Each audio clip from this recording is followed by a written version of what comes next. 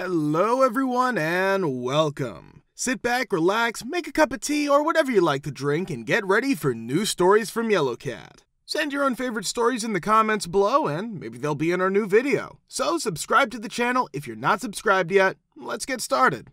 Folks who quit their jobs on day one. What happened?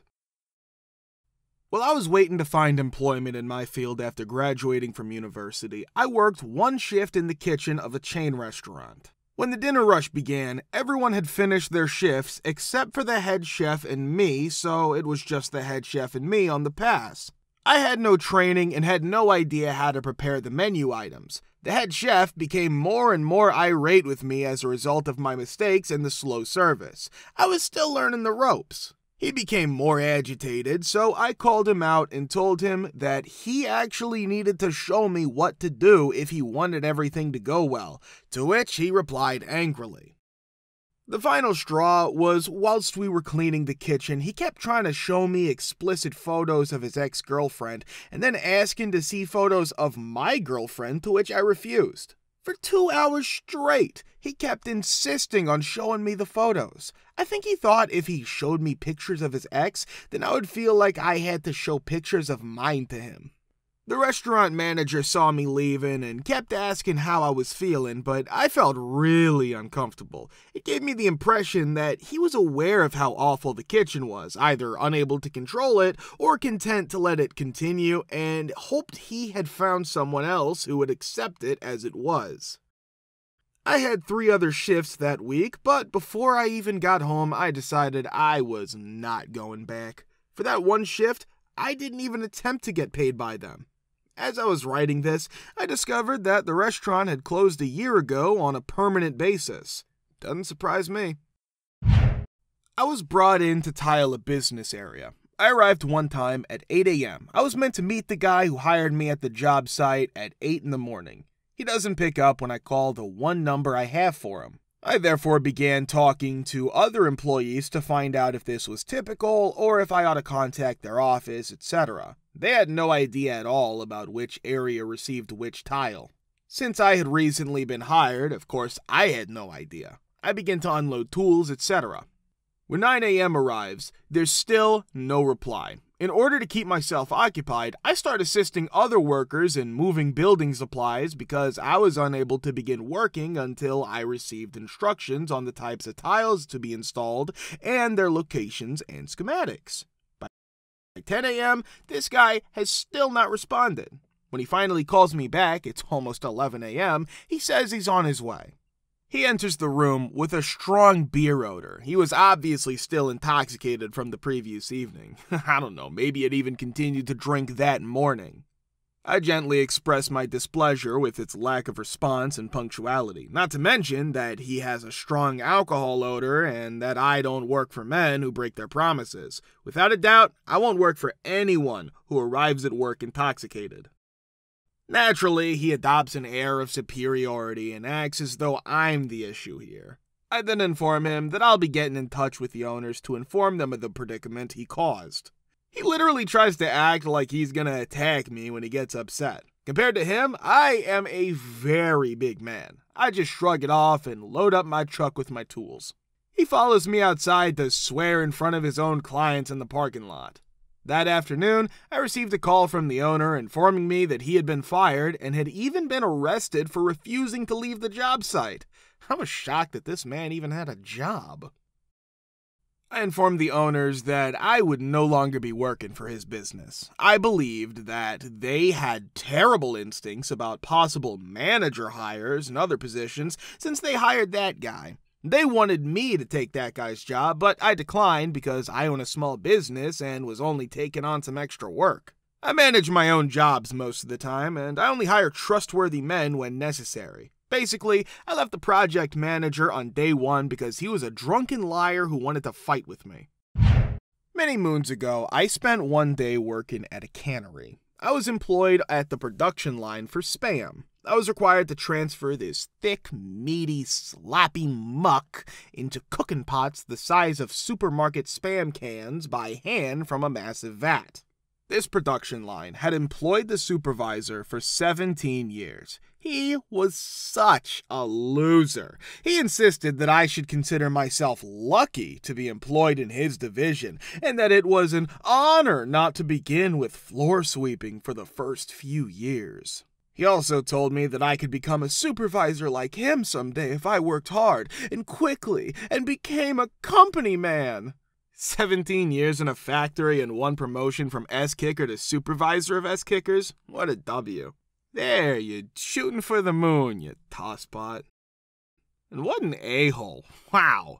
He would stop the conveyor when I missed a pot and come yell at me. Then he would keep speeding up the belt so that I couldn't scoop it in quickly enough. This continued for 4 hours with yelling every 2 to 3 minutes. When he finally made personal insults to me in front of everyone, I pushed him in as he leaned over the vat of soupy, cold, yucky slop to demonstrate how to do it quickly. I just strolled back to the locker room/change area after that. I'm gonna get fired anyway, so I'll resign effective immediately before anyone says anything. So I quit, I said in response to the question, why are you going to get fired? I had to pass personal. The girl asked at the private desk. I said, grinning, you'll hear about it shortly, as I entered the changing area. I didn't hear anything from anyone, but I did get paid $90 for 4 hours, which was a decent amount in the 1980s. Good pay for a crappy job with a loser boss that smells like off pork. In college, I worked as a dishwasher at a lovely Chinese Asian restaurant. They tacked up notices on the kitchen walls with little daubs of bright red sweet and sour sauce. Everywhere there were tiny, soiled, dark red smudges. But that was just a little disgusting. The owner was of Korean ethnicity, but he was raised in Kansas City. The majority of the kitchen crew was of Chinese ethnicity and culture, and the majority did not speak much English. I was just called boy by them. The owner also did. The final straw of my one-shift employment came when we were closing, and a staff member handed me a plastic bucket that I had previously used for mopping and said, "Boy, clean this!" After quickly rinsing it to remove the majority of the gray gunk from the bottom, I returned to him. "You want us to store vegetables in that?" the owner yelled as she cuffed me firmly in the back of the head. "It's still very dirty." I replied, "No, I never expected it'd be used for anything other than mopping." He replied slowly and thoughtfully, "That's why he told you to wash it. You wash a bucket when someone tells you to, boy." I told him he should be surprised if I didn't report him to the Department of Health, which I did, took off my apron, dropped it where I was standing, and left. My complaint led to the health board placing them on probation, and a few months later, they permanently closed. It was operating for at least 10 years. Though I'm not sure if I had anything to do with it closing, I was relieved when it did. What's your worst HOA homeowners association encounter you've had? I once played litigator for an issue between a neighbor and my HOA. By following the proper legal procedures, the neighbor's property was separated from the HOA. Nevertheless, the HOA property was the only way to enter this garage.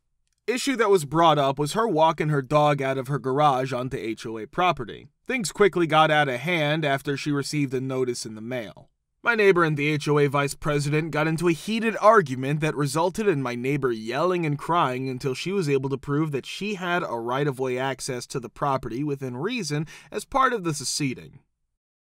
The neighbor continued to be followed by the HOA lady, who continued to do so whenever she ventured onto HOA property, but only from a safe distance.